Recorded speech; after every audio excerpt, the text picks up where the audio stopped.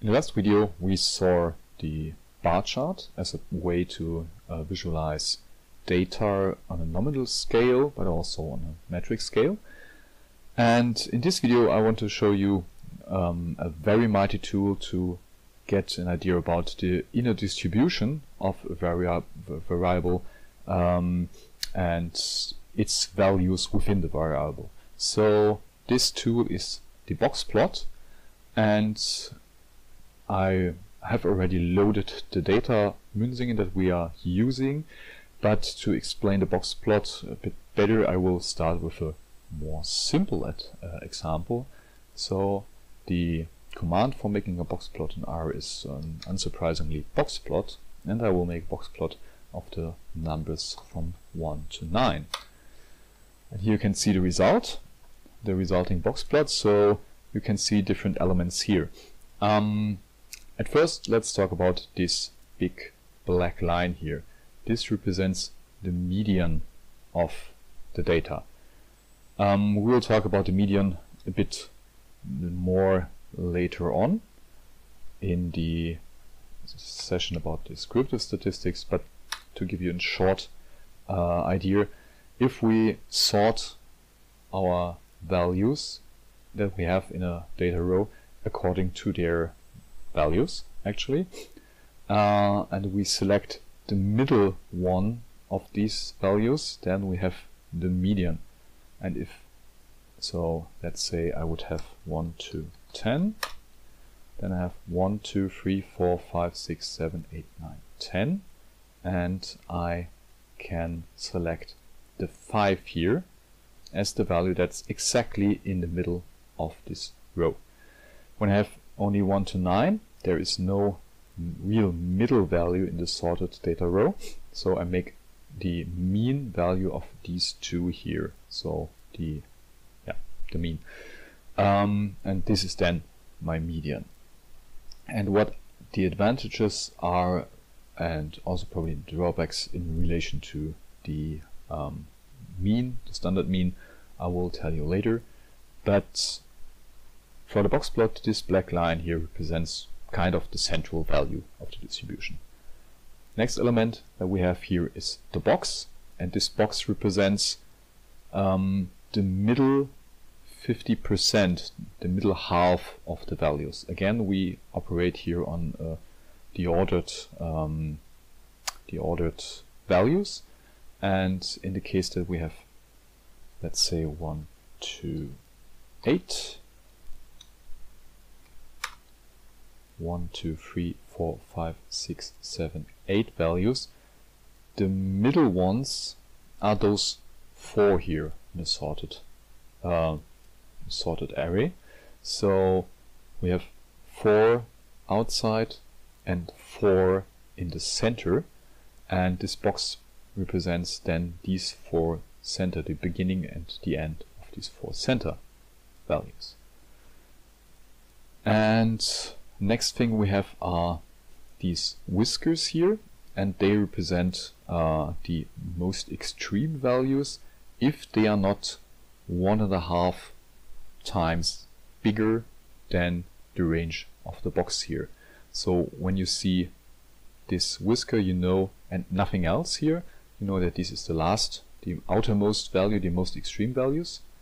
But if we, for example, make a test variable in which I put in several ones, then 1 to 9, and I Boxplot this test.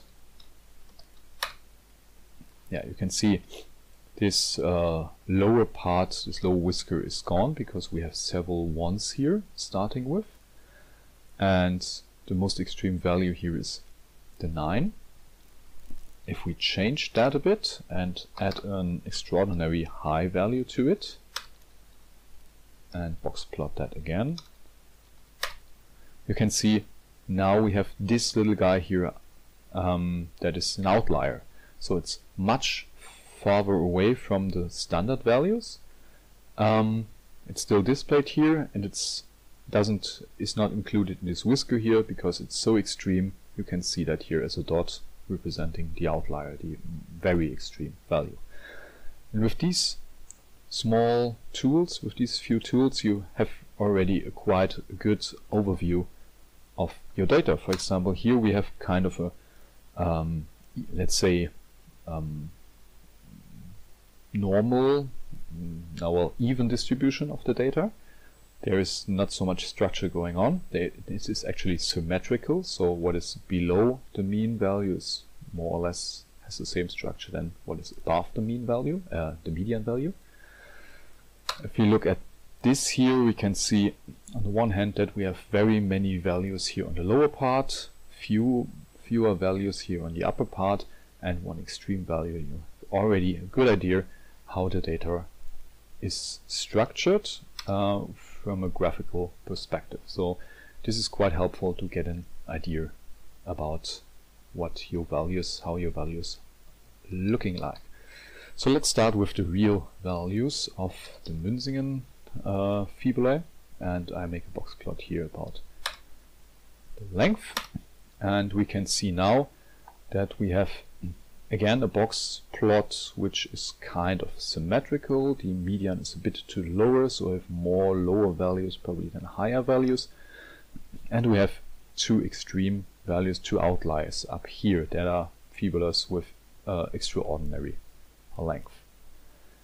The good thing about the box plot is, beside its very nice visualization of the data structure, that it understands the formula, the equation notation in R. So we could write something like, give me the length in relation to the fibula scheme, and our data should be Münsingen. And with that, we visualize the different boxes in accordance to their fibula scheme.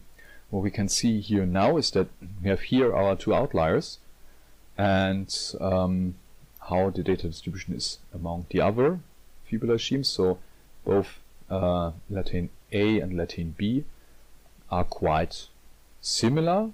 So we have here fewer cases, the box is also smaller, but here we have now again an orderly box because we have two values there. We can also make a median there, and these are representing the most extreme values there.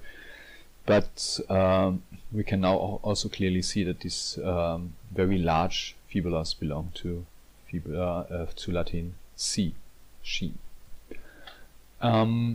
We could also turn this plot around a bit, for example with horizontal should equal to 2. And with that we get this kind of plot here. It's the same, but now just turned around. And if I also want to have the labels turned around, I can give LAS equals to 2. And then you can see now the labels are turned 90 degrees. And we can enhance this plot also with the usual things like giving it a main title, so fibula length in relation to fibula scheme, and make the color fancy gray, and add a label for the x-axis. Xlab should equal to, let's say, fibula length. And now we have here our main title, our x-axis label, and the boxes are in gray. There's actually not so much more to explain here. We could, because these the boxplot understands the formula notation, we can also add another variable here. Let's say coils and no, it's not coils. We have a look to the data. It is coils with a capital C. And now you can see that we have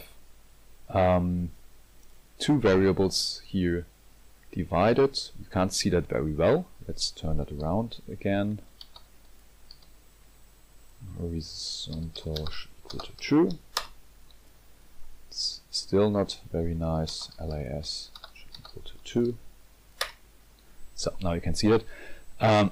Here you have the call numbers and the fibular schemes and the resulting boxes here. And this probably doesn't make so much sense in this kind of data set, but you might find a data set where it makes sense to divide these categories even further. So this flexibility is given you by this formula notation. And the last thing I would like to show you is that you can also run a statistical test within the Boxplot. That's also quite nice because you can graphically show the result of a statistical test. What a statistical test is, how it works, we will talk about later on when we come to statistical tests as such. But just give you this here, you could add the notch parameter and set that to true. And when we do that, you can see now that these the display has changed. Before we had straight lines. Let me move that.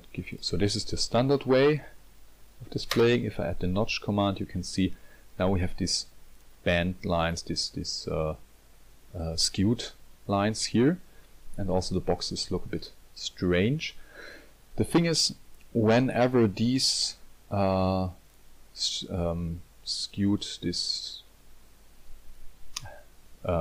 diagonal lines overlap, there is no statistical significant difference between the distributions, while when they do not overlap, there is a statistical significant difference between the distributions. Meaning that, I mean, it's quite low number of cases here with 2, but you could say the fibular scheme C has statistical significant different length than the other two, because these diagonal lines, this diagonal part here is not overlapping, the notches are not overlapping to the others. So in that way you can display the result of a statistical test within the plot itself, which makes that quite nice. Okay, that was probably much too short for one of the very handy tools when it comes to visualize the distribution of the data of one variable and compare different distributions with each other. Boxplot gives you a very nice overview about how your data is structured, and if you understood the basic principle of how Boxplot is created, you can work very well with these results. And next time we will see the standard. We will talk a bit more about the standard plot as such, so a scatter plot relating two variables to each other. So we come from univariate statistics to bivariate statistics.